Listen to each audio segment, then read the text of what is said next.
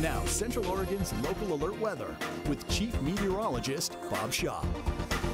Good Tuesday morning, 22 minutes before the hour on a pretty decent morning here on the high desert. Streets are dry. We are under mostly cloudy skies, but we have seen zero rainfall, and we really don't have any in the forecast until we get to about next Monday, and even then it's pretty light. Right now at the Bend Airport, 39 degrees. We're looking at a gentle breeze out of the southeast. At Roberts Field, it has been a little bit colder this morning, now 36 degrees, and their gentle breeze coming out of the due east. So easy morning here on the high desert. Same can't be said for areas in western Pennsylvania and points north from there. They're getting some snowfall this morning. We have a little bit by way of some rain showers through Oklahoma. Apart from that, the south and southwest in great shape. The wettest spot this morning is right through western Washington. And we've had a little bit of this has made it into the state of Oregon.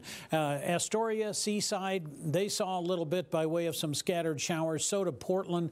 Portland anticipating some on-again, off-again rain pretty much all day today.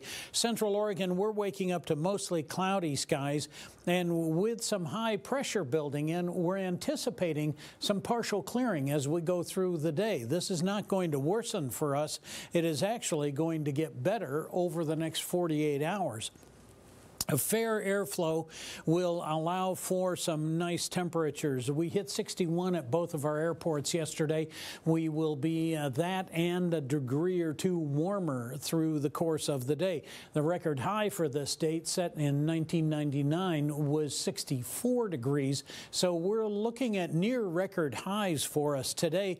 And that only gets better tomorrow. We have high pressure gaining strength over Nevada, and that's going to rotate even warmer air into our region. So we're going to look at mid to upper 60s tomorrow, and I wouldn't be surprised if we didn't have a couple of spots hit 70 degrees. Now we'll retain most of that fair airflow going into Thursday. We'll see a few more clouds, but we're going to stay warm. We'll be above average, and we will see some scattered showers as a possibility in the northwestern corner. Central Oregon, again, we're not anticipating any snowfall here or in the Cascades anytime soon.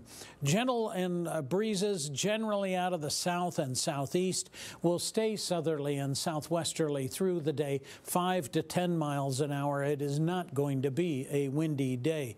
We'll warm nicely. Sun River has now dropped to 29 degrees, matching La Pine. The rest of us pretty much in the low to mid 30s to get the morning underway. And we're headed for, well, kind of a mix. Mid to upper 50s for the upper elevations and low 60s for everyone else. It does look like we'll have another chilly night tonight, but quite the wide spread in temperatures overnight. Well, warm conditions stay with us for a couple of days. And even when we do get some cooling, we're staying above average. No rain in the forecast until next Monday.